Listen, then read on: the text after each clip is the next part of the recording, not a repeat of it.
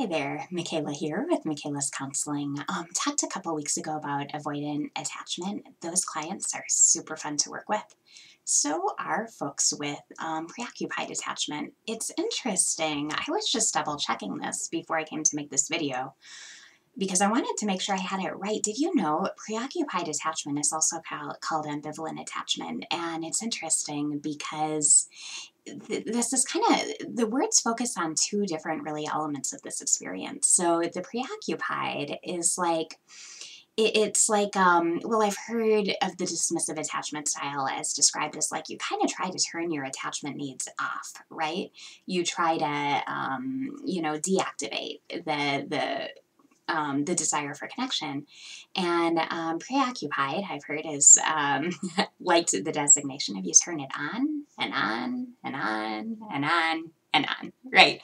It's like you're with this style, the inclination is to keep turning to somebody else, right, for a sense of stability. And it arises a lot of the time when you've grown up with somebody who wasn't dependable in offering the connection that you needed. So you could have had a caregiver who was like really unreliable for any number of reasons. Could have lost them, they could have been sick, or they could have had like their own emotional kind of unmet needs or ways that they were unavailable. That's one way it happens. Another way it happens is if you had a parent that really wanted you to stay young, cute, needy, adoring, right? And so in that kind of situation, like it works fine when you're little and you're cute and you need them for everything, but you start to assert like independence, you start to show your own preferences, and what you learn is that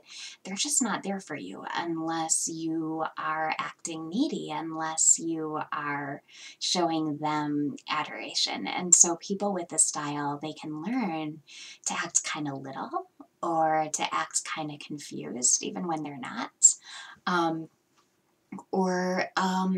you know, if you have this style, you don't do this on purpose. You definitely are not doing this deviously, but there is kind of this unconscious way that you'll amplify your own distress. It's kind of like you give the really hard feelings the megaphone. So maybe you're going and you're about to give like a speech or something, or you're working on something, and actually you've got this huge confidence, this huge charisma, and you're brilliant at it. But then like a friend or a counselor asks how you're feeling about it, and maybe you go, "Oh, I'm just so nervous," and you find yourself fixating on the one piece of it that might not go right, or like the audience member that might not like it.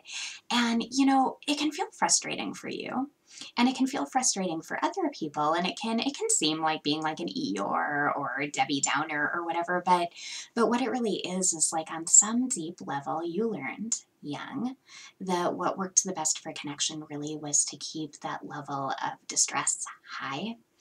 And you know, that was how you kept people from going away, and it makes perfect sense. Or you know, to try to keep people from going away, um, because you know the really really sad thing about this is like when you were okay, when you were secure, when you were solid in your own kind of sense of who you were, you likely, whether your parent meant to or not, got messages of like, ah, you're not as interesting now, or you got this. And so you were able to go to people with insecurity, but you weren't actually able to be celebrated in your security, in your developmental milestones, in your interests, you know, in your differentiation, the things that you felt that were maybe different from what your caregivers felt. So it's you know, it's a really smart strategy, and obviously it can get you into trouble later on.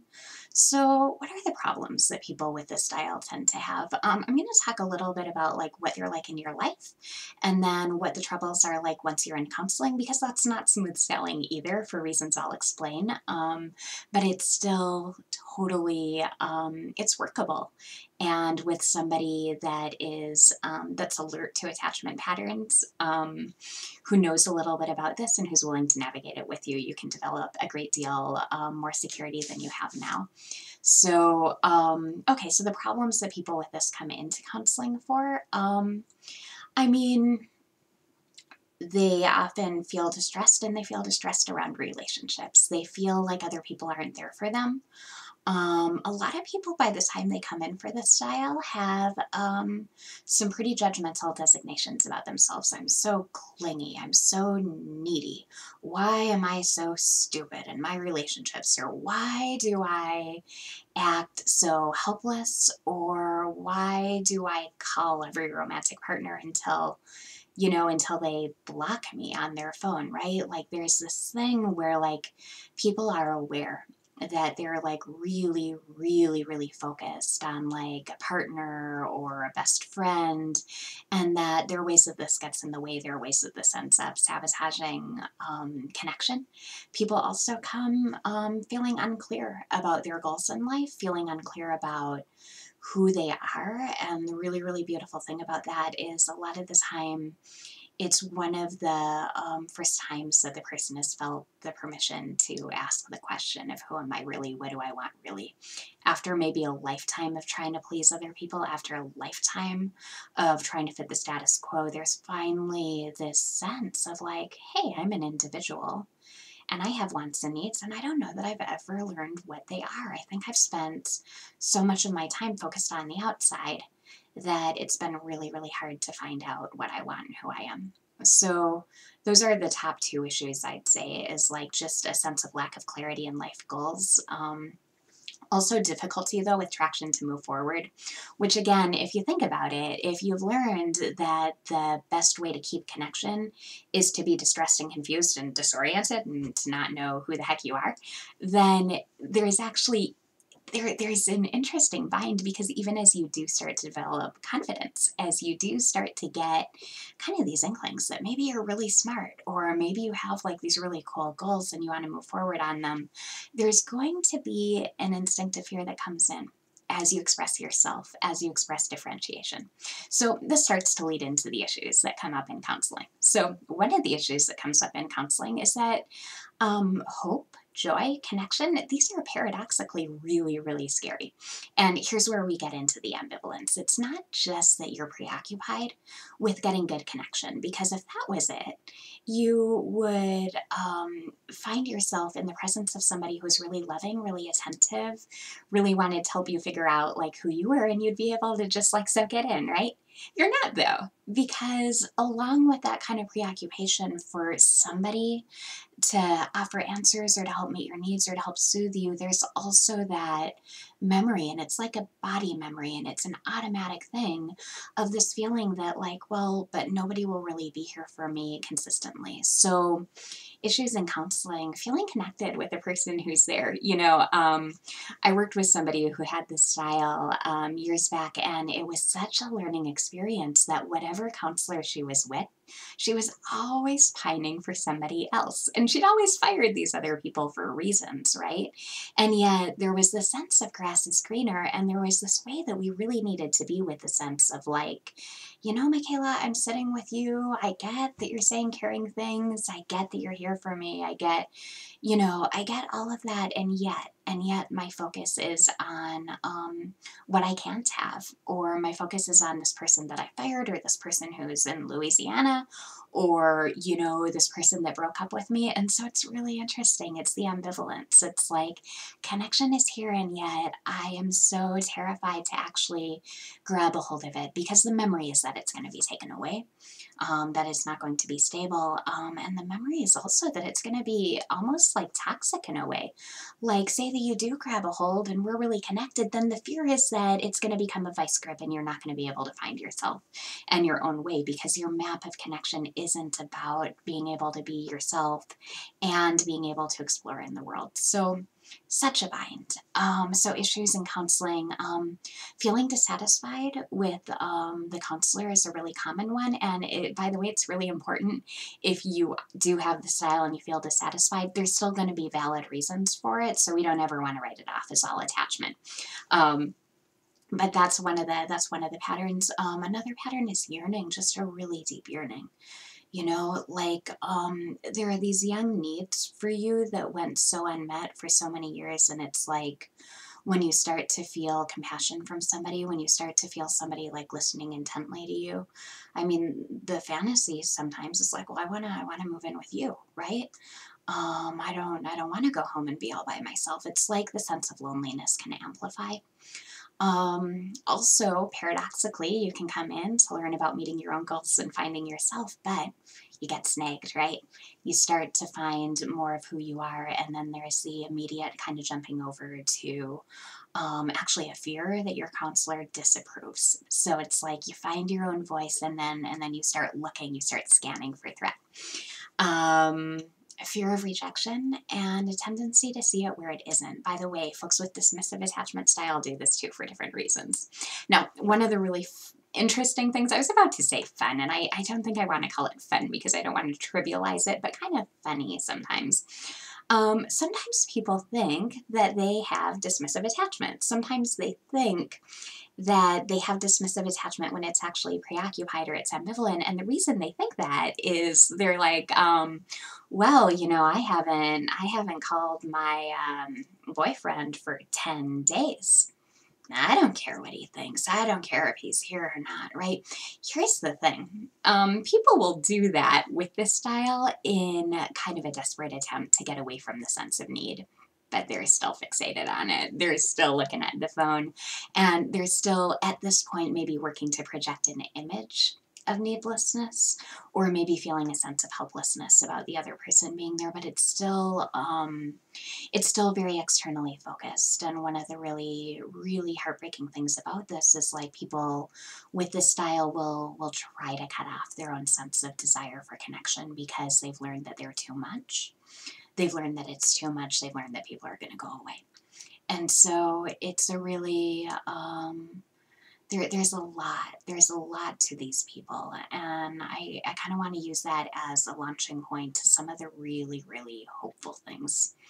One really hopeful thing when a person with this style comes to counseling is if they stay with one person who's steady enough, they're likely to be some of the more consistent folks in counseling and in really working to improve their lives. Another really lovely thing that I see working with this style is these people are very often brilliant, very often very connective, and like there's the connection, there's kind of the pseudo connection, right? Like where they're kind of trying to dial in what I want. And that's not so fun, right? It's not fun when they're being like, "Oh, you're the most brilliant therapist on the planet," just like my last few therapists, because I'm afraid that if I don't tell you that you're amazing, you're gonna go away. But where was I going with the good part?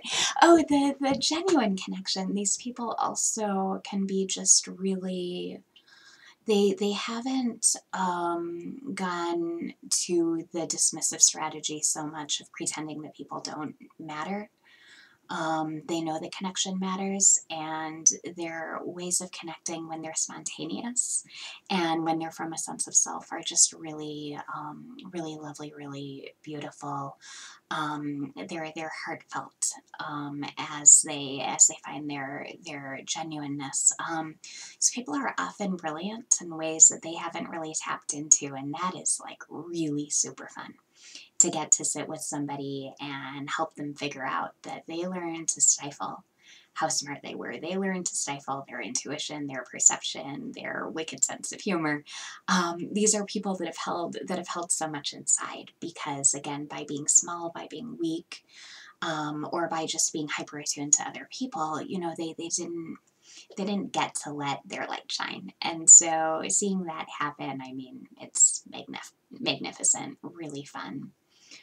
Um, so the thing that, I mean, there are a few goals with this. One of them is learning ways to regulate yourself, and that can be really, really scary because We learned self-regulation by getting regulation from other people, and when we didn't have that enough when we were young, the tendency is to look outside, and there's a valid piece to that. It's kind of like you do need somebody to actually help model regulation to help you to calm down, right?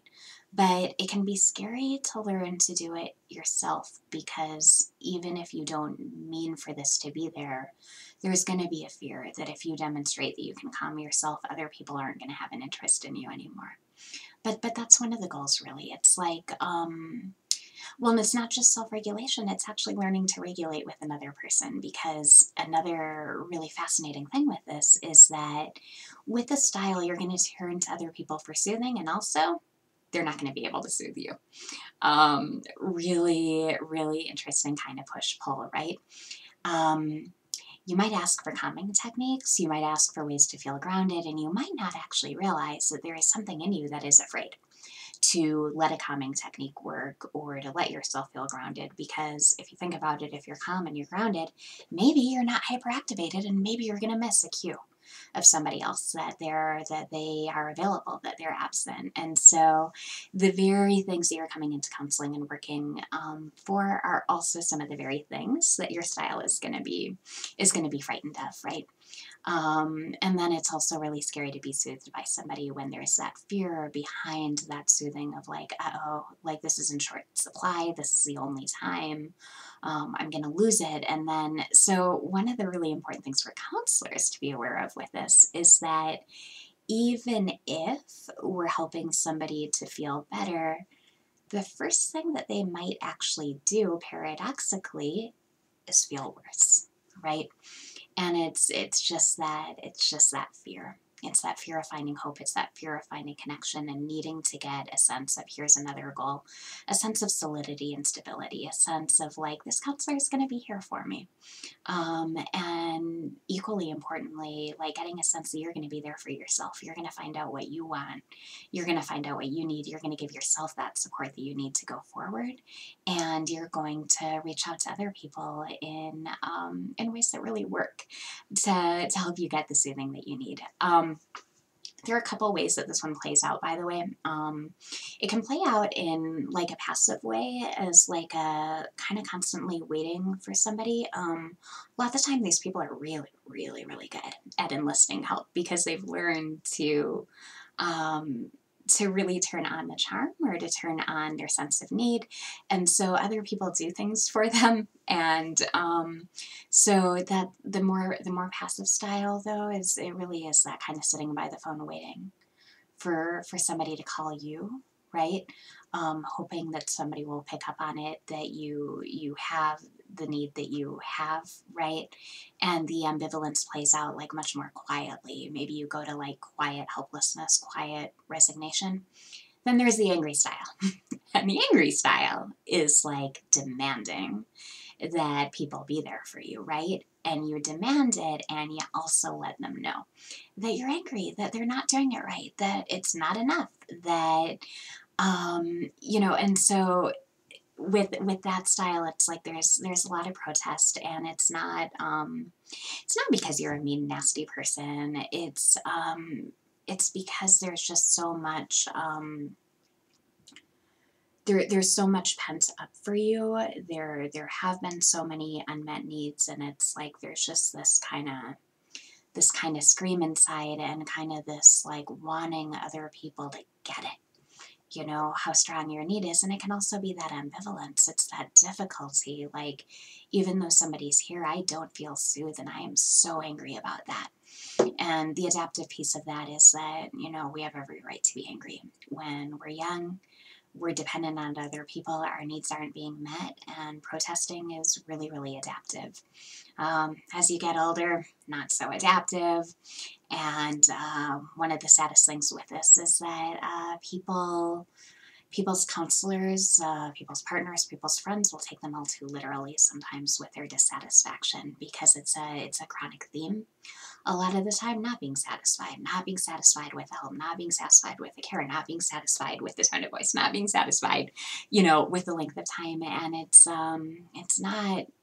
it's very often not actually a literal request for something to be different. It's like an expression of something, of this internal bind of like, nothing feels enough. And so, a lot of the payoff in counseling is really learning to find out what's happening inside, how it is that you dim your own light, and how it is that you're so vigilant to the counselor and so vigilant to their cues that it's really hard to touch into your own heart, your own cues, your own desires, and to also actually be able to study. Like, wow, I'm desperate for care and I'm desperate for attention, and yet you offer it to me, and I don't feel it like that at all. I don't trust it. I think it's going to go away. I think it's not good enough. And if you've got somebody who can be compassionate, curious, playful, and notice what's happening for you, it's actually going to help you to actually learn a couple different things, to learn that there are people in the world where you can have a whole variety of emotions. You don't have to please. You don't have to say that you're happy when you're not. You don't have to say that you're helpless when you're not. You get to be angry. You get to be dissatisfied. That's one thing that helps develop, is just like really getting a voice for all these different feelings that would not have had a voice when you were growing up. And then the other piece is, by studying this, we start to learn kind of like how we trick ourselves, how we trick ourselves into actually eluding connection even when it's right there. And this is a big aha for people with this style, because their map is like they're not worthy, and that's why they don't have a lot of connection. And the truth is that they're ambivalent, and they haven't realized it. They haven't realized the ways that they're doing push pull. And so over time, you can end up with really, really stable connection, I promise. And it'll take some time. And it'll probably be a little bit spotty in the beginning. And probably one of the signs of progress will be feeling like you're sliding back, or feeling like looking for somebody else. New toy, kind of that leaping from thing to thing. But it's all perfectly workable. If I had a piece of encouragement for you with this style, kind of starting out with a counselor, find somebody that you feel like a modicum of safety with. Find somebody who maybe wakes up some of those yearnings for connection, but who obviously has like boundaries, right? Stay put. Stay put if you can for a while, and actually study what happens in that relationship, because if you are about to move on to your 10th counselor and all of them have kind of fallen short, it's I believe you, they probably all have in some really valid ways, but B, there's probably something going on with you that makes it really, really hard to stay somewhere. And so one of the best things you can do for yourself, in my opinion, one of the best investments that you can make, is to find somebody safe, find somebody stable, stay put, study the yearning, study the dissatisfaction, make sure it's somebody who isn't going to get really angry or personalize it, or fire you for not always being overtly happy with things. So and find somebody who gets attachment, right? Because otherwise you're going to get, possibly some responses that are really misattuned to where you're really coming from.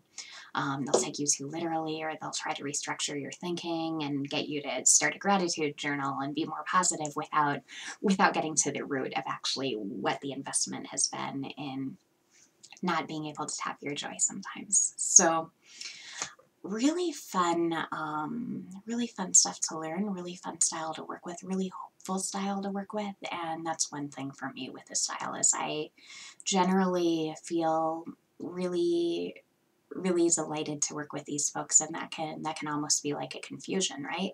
Because they're used to maybe having somebody just hone right in on their distress and maybe like kind of fall down that hole with them, or they're used to being rejected or feeling rejected, for the level of like apparent neediness that they're bringing in. But I see so much hope with this style. I see it change all the time. It happens bit by bit, and it's really exciting to find out who you really are.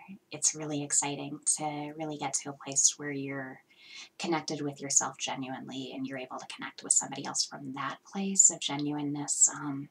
One of the biggest gifts for me as a counselor really is getting to be some part of facilitating that, and really being able to go from seeing you be anxious to please me or worried about where I'm at to really feeling like secure, feeling your own smarts and being able to actually look out at me with like a genuine connection. And it's a beautiful thing when these folks start to rest into silences and trust that the other person is there, when these folks start to act on their own dreams. So, gosh, I'm already 25 minutes in.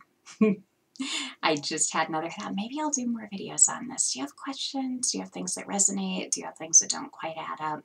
What have your experiences been like with this style? If this is something that you encounter in your life, and yeah, what's new for you in this information? What would you like to hear more about?